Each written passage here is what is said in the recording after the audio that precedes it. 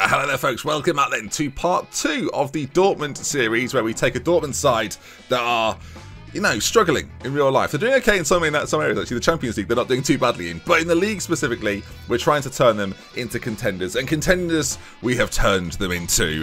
Shout out to Bayern Munich, who are stumbling a little bit. There's lots of things to talk about today. I've actually created a list for me to go through about what's gone on since we very much started the season. I've gone through the entire Champions League group. I thought we'll come back just after that, so we had an idea of how we did in it. Of course, during the Chelsea series we had, the Champions League was the one thing we were failing at, and well, there was a similar story here as well. We were losing quite badly to Real Madrid and Lazio, but managed to turn it around. Wins against Young Boys in both games. A 3-2 victory over Real Madrid, which was a huge moment for us in the terms of the season, right? Really good win for us. Haaland getting the absolute winner in that as well. A Norwegian loving with him and Odegaard on either side of the field. And then finally, the game against Lazio, it came around. It was an 84th minute Erling Haaland goal that saw us nab victory. Lazio started the final day of the group, top of the group, and eventually have fallen out of it entirely, and ourselves and Madrid have gone forward. I don't think our opponents have been revealed yet for the knockout rounds. No, not yet, but we'll surely find out, and I'm sure they're going to be quite tough. There's some teams to avoid, and there's definitely some teams that I'd rather face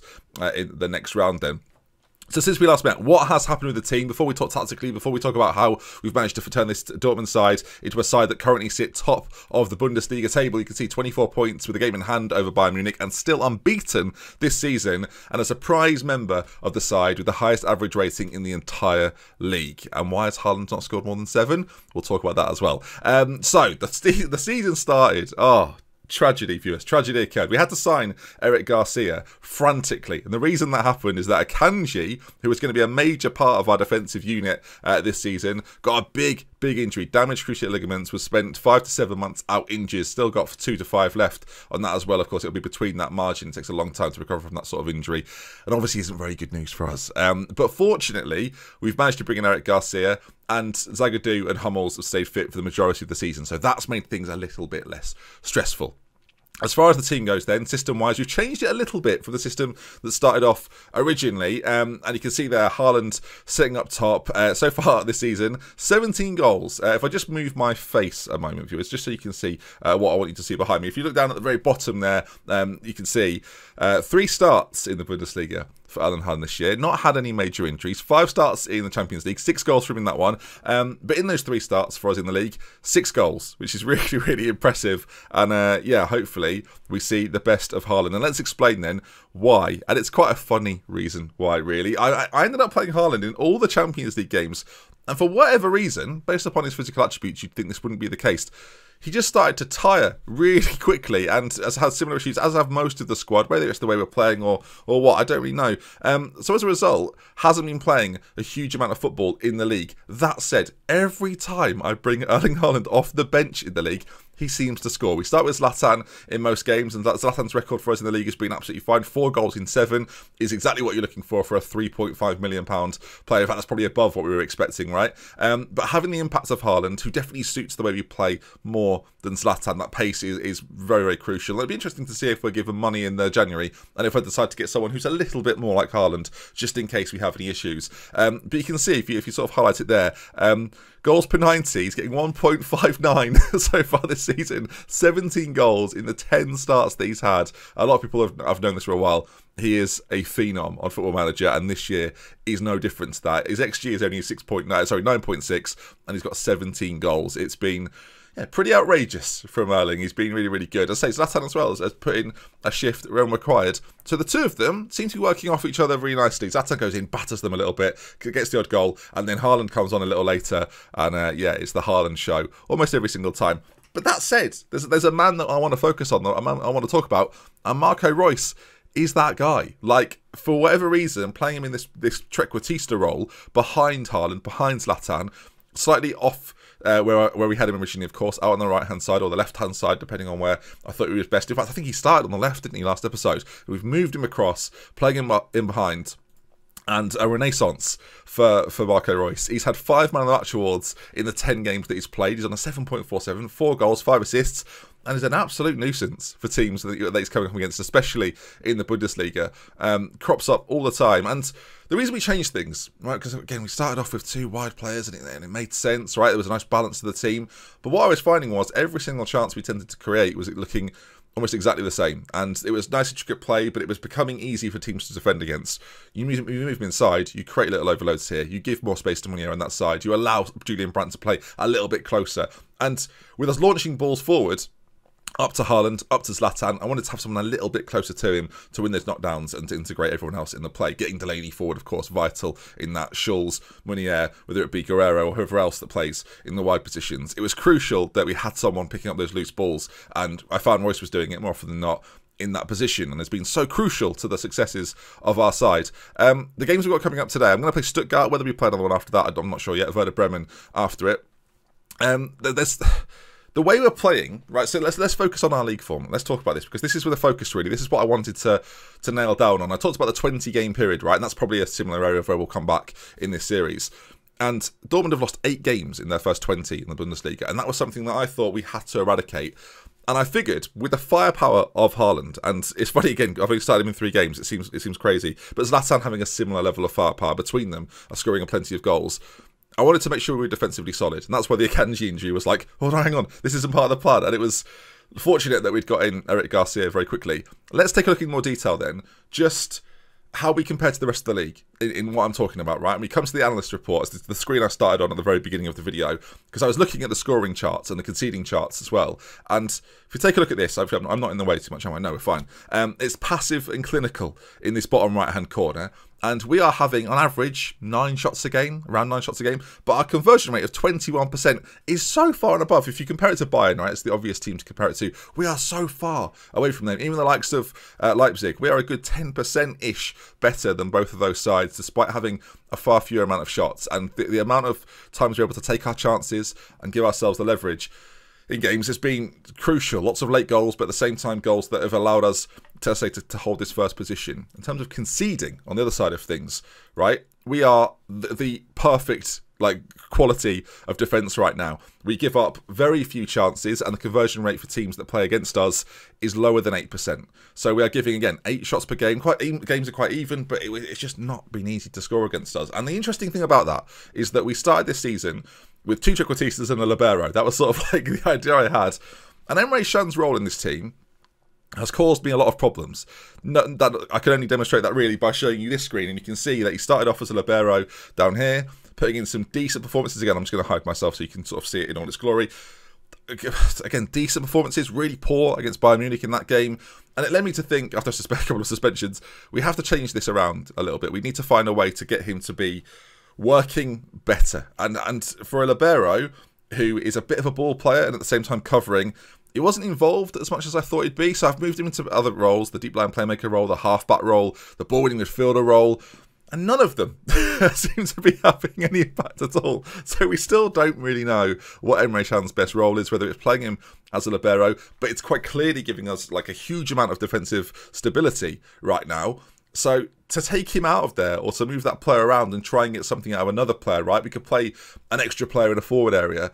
Seems like something I'm just not prepared to do, but also accept the fact that his average rating this season is a 6.73 and probably isn't going to go much higher than that. In the league, a 6.68, even lower in the league. So we've got to find a way to get the best out of him. He's a really quality player, and having him sit at the heart of that defence right now was quite a nice idea, but ultimately it's not having, he's not having the impact, but the rest of the team are being allowed to flourish, and I guess I'm going to take that, right? But it's really interesting to see how that works out for me. And yeah, again, trying something and it not always working. But we play such a fluid style, especially offensively. We say fluid style. Once we've got the ball to a certain position, right, we distribute the ball to the target man. My goalkeeper's instruction is get it up to Zlatan, get it up to Haaland, and then let's work around him, right? And sometimes that produces a lot of great chances, and sometimes it doesn't, and games are a lot slower, and we have to sort of have that one good chance, which means our conversion rate being as high as it is, absolutely crucial. And if that drops off, then there would be a demand on us to create more chances. But the way we're playing right now, we don't necessarily need it. And it's interesting, right? We're playing direct passing. We're playing, again, the ball's up to Haaland, the ball's up to Zlatan. We're using what we've got with those guys. We're being more expressive. We are running at defences with those Trequartistas, with the likes of Royce and Sancho and Brandt and whoever else, working the ball into the box when we get into those areas. But it's about getting the ball further up the pitch, getting it away from our goal, and not trying to spend too long getting it into Delaney, getting it into Witsel. They are very much support players, both going forward and in defence. So Whether we can keep this going for the entire season is something I'm not too sure about yet. Again, the pressing urgency is more urgent, but not at the absolute maximum. Getting stuck in, making challenges, that arguably is why some of our players maybe are a little tired than they need to be. But all in all, it's working really, really well. And system-wise, we seem to have got it just perfect. Like having Witzel on a defensive duty and having Royce be in the attack duty allows Delaney lots of room to manoeuvre in these spaces and gives these two players room to do what they want to do, right? You've got Witzel playing on this side, allowing Meunier to go on that right-hand side. Brandt cutting in allows Schulz or Guerrero to go forward on that side. We'll talk about maybe Schulz and Guerrero at a different point in the series. But yeah, having to choose between those two guys is proving difficult. And also, the other advantage, by the way, of playing Royce in this role is that it suits the young players that are coming through. When Royce is playing and the game's kind of won most of the time, you can bring on a Rayner, you can bring on a Bellingham or a Renier, right? Which we've done here and there, but without having major impacts. But again, everyone in the team seems to be putting in a really good shift. Speaking of which, Stuttgart to come today then. Hopefully you enjoyed that little tactical rundown of the way things are operating. And not only that, we're having success from it. And ultimately that is the most important thing with this series, that I want to have moments of, it's working good. And the fact that Royce, who is like the poster boy for Dortmund, is having this sort of type of season, you can see that he's almost like a pure finisher. He could play as a striker if he needed to. It's just such a thrill for me to see him as part of this team, as being part of so many great Dortmund sides, it feels like, and is now part of mine, and a pivotal part too. Right. Let's get into this game then. Stuttgart coming up. Let's run you through. I'll say run you through the team. All we've done is talk about it. Let's get into the game and see how we go. It's worth observing as we go into this game that we've got quite a few players in need of rest. Now, because of the depth in this squad, it's quite easy for me to change players around a little bit. So we are going to, and we're going to see how some of those players interact with the rest of the team. Piszczek probably starts ahead of Paslak in that role. We've got Royce. And I think this is probably a good chance. Like Bellingham is developing quite nicely. Now, whether he can play the Trequartista role in quite the same way, obviously we would train him there. He's adept at sort of all the same roles in that position. So we're going to give him a go. Rayner, equally very, very good there. So again, someone that can maybe come off the bench. But Bellingham, being right-footed, being right-sided, makes a little bit more sense to me. And Witzel in the middle. I think there's one position that I'm not willing to give up, and that's probably his there, as Emre Can apparently needs a rest as well. Don't know why, doesn't really do anything. Right, here we go then. Summon the team. Let's get into this against Stuttgart, and let's hopefully see some of the things we talked about, because I think that was great about the Chelsea series, is that I was talking about things, and as we were talking about them, as we were making changes, we saw them happen as well. So we'll try and do a very similar thing in this, despite playing on key highlights, of course. So we are a victim to that, and of course, if we don't see too much occur here, we'll play another game and talk through it. But yeah, if you're enjoying this type of series and you're having fun with it, do leave a like on it. And yeah, if you're not already subscribed and you're enjoying this, of course, there's 3 more episodes to come later this week. So yeah, please get involved and let me know your thoughts in the comments. Right, they're playing a defensive system, very similar to ours. It's going to be difficult for us to find space, but balls in behind to Haaland.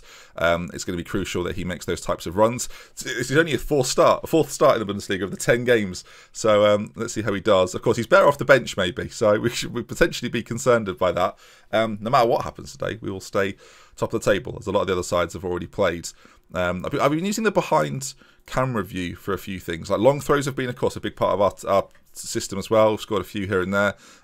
Let's go to 2D Classic. It's the way that I prefer to watch and analyse what's going on, as very early on it's very, very quiet. It feels like, as we've got ourselves a throw. If I slowed this right down, yeah, I was watching a long throw recently in slow motion as Schulz is going to launch one actually towards Haaland. Not going to get there. Delaney's going to pick it up, and is there going to be a moment for Schulz? Really nice width from the fullbacks. They've got a few options in the centre. If you can find one, Sancho's there. Could have maybe done a bit better. And that's interesting, isn't it? Where Sancho places himself when, I'll pause just for the moment. When he's playing as that Trequartista, he's playing as a wide player. But we know, we've talked about it before a little bit in the last episode, that he's a wide player as much as he's cutting in a lot of the time. And in fact, we can have him sit narrower. And in fact, this game I will do, because I like the fact that early on, Schulz is getting forward and he's going to continue to do that. Giving him that space in the same way that we've got that space on the right side, because Royce isn't playing out there, allows, again, nice balance from the fullback. So I want to see plenty of that, as Sancho's got a free kick whipped in. Zagadu's there, really great free kick. And Zagadou, second goal of the season, always seems to be a bit of a danger from set pieces and gets himself another one. Really good delivery from Sancho as well. So crucial that you've got decent set piece takers. And Sancho, while not one of the elite set piece takers in world football, definitely good enough to do things like that. 22 minutes gone, and we take a lead, and I'll take a breath. I feel like I did a lot of talking there. All right, so you can see straight away as we set up, right, they've just had a goal kick there. Schulz is playing highly pushed up there. Similar thing with PitchCheck on this side, really like forcing their kicks out or their balls out to be perfect. And we've got like a 3-on-3 at the back, but even if they're firing up to us, right, Hummels, Shan, Zagadou, all capable of winning things aerially, and you've got Delaney and Witsel waiting for those knockdowns. Someone like Sancho, again, playing as like this wide trequartista. You'd think it was the other way around, the way they're stationed, right? Schulz, though, is nipping in there. He's got Haaland in the centre. Only one real option as it cuts away and the ball forward. But you can see just these areas that Sancho and Bellingham on this game specifically are picking up. I do love the way they sit in there and just provide options. Sancho winning it back, Bellingham back on it again, into Sancho, nice, close, intricate play, and we get a goal. I'll tell you what, viewers, it seems like a dream, doesn't it? The way we're talking about it, the way in which they operate, having Sancho sit a little bit more inside in this game as well. I mean, look at that. Brilliant work offensively, right? It's sort of the pressing that you expect from a Dortmund side, but done in a slightly different way to sort of the typical gegenpress systems that you see normally. It's fascinating. Anyway, brilliant goal, 2-0. Loving it. I tell you, if I don't win a streamer showdown, which is this weekend, coming this weekend, well, I've got a bit. This tactical bending will be required for that, I think. But you can see just from the XG, we're having like a few shots here and there. 4 of our 7 shots, sorry, have been on target. And although we're not having a lot of shots in games, we are being clinical with them, as we talked about. Like, and the stats back that up. It's about the quality of chance. I'm not that interested in creating, like, it's different at Chelsea. Like, we had strikers that needed, it felt like, a lot of chances to eventually be successful. These short corners I've been working on have been a real treat recently. That's not going to work this time. Rather than just doing long ones every time from the right-hand side, doing shorter ones into the likes of Witsel, trying to create spaces, as they've got themselves a set piece. Berkey does brilliantly. And as we start to sort of fall out of the defensive shape, be interested to see. He'll go long. I'm hoping. Yeah, he will. He'll play it up towards. Well, he's aimed for Haaland. Sancho, in fact, has got the knockdown instead. And then Haaland, it's a big tackle on him. I wondered if he was going to be sent off then. And they keep the ball. And you can sort of see the way the box-to-box midfielder acts as sort of the 4th man when we're pressing. I mean, they've done well here, actually, to be fair. Stuttgart to get the ball away and clear it out. As Schulz there, though, defensively, was doing pretty well. Eventually does win it back. Really good defending from him, one-on-one. With the help of Sancho, with the help of Zagadou inside, and Bellingham's first touch is just about good enough. Haaland now, he's got a lot of pace. Can he apply the finish? No, fires it at the goal. That was a very Haaland-esque finish, I feel like. Not on target, but it doesn't matter too much. We might be getting close to the point of allowing Witsel to come off. He was the one player that needed a rest pre-game. But this has been a good example of the way in which we play. And you can see, like, again, not loads and loads of chances. Doesn't really work like that. It's PitchCheck. Short corner to Witsel. Give it back to PitchCheck. Lay it off. Oh, he's gone straight to Haaland. Wow. Found the space, found the gap. Haaland's nabbed in there. 18th goal of the season for him. Continues his good record. It's crazy. It's a crazy record. I feel like now he's scored, I should take him off, just so his minutes per goal is that little bit lower. But yeah, again, really good from PitchCheck. Finds Witsel, who just holds it up and has got the quality to find Haaland. The ball is so straight that Haaland is definitely onside. And at that point, I think the time to take Witsel off, probably now. Giovanni Reyna's going to come on. We're going to put Bellingham slightly deeper. And yeah, everything's going to be fine. 3-0. Stuttgart, not one of the best sides in the division. Not at all. But this is a really good example of how teams just aren't having good quality chances against us. And it's so difficult to create them with the way in which we're playing. Like, those two midfielders are just such an engine room. There's a reason they're tired. As there it is. Dortmund 3, Stuttgart 0. Really, really impressive result. And hopefully we'll have plenty more of those. Occasionally, and it's worth pointing out, right, it's not all positive. There are the occasional results. Like, we've drawn a couple of games. It's probably worth mentioning those. As well as the Bayern Munich game, which I realise I haven't touched on and should do. In these games, against teams like Frankfurt, a little bit unlucky to a degree. Conceded a late goal. Zlatan scored very early. Sancho went off, and then we conceded almost straight away. In these games, away from home, us not creating more is costing us, right? And that's going to be a theme sometimes, and I suspect that was the same thing against Hertha as well. Yeah, pretty limited opportunities. You could argue we're a touch unlucky. They've had one shot on target, like it's maybe just one of those games. The game against Bayern Munich, just to round things off for today's episode, the way in which I stopped them, I analysed the first game we played against them, and I realised that Lewandowski had a huge impact in how he basically did everything in terms of the forward line for Bayern Munich. So I got Emre Can to man-mark him. And while Emre Can's average rating wasn't that high, it's the reason we won that game. He still got a goal, like, and I'll show you the goal that he got. It's the one time in the entire game, it feels like, that Lewandowski got away. but we limited their opportunities, which was going to be crucial. But it's a good example of how sometimes having a player like Emre Can, who's not a natural centre-back, is a problem. You keep an eye on Lewandowski's movement. He just runs off Can this one time and puts it into the back of the net. And occasionally, with a player of Lewandowski's quality, that'll happen. So, as much as I think it's going well, and there are some real positives to take from the series and the save, it's worth giving a bit of balance that sometimes I will get outdone by Lewandowski. Still beat him though. We'll take it. If you enjoyed this episode, I said it before, please do leave a like on it. If you want to see more, make sure you subscribe. We'll be back tomorrow for the middle part of this. The January window will sort of get towards the end, but it'll be that 20-point period so we can compare ourselves against what they really did in real life. Of course, without Zlatan Ibrahimovic, but with a kanji. So... fair? Right, take care of yourselves, gang. See you later. Goodbye. I should say at the very end as well, there's a Discord channel for Do It Better. If you want to come along and share your Dortmund story with me, please do. It's discord.gg/DoctorBenjy. Come and get involved.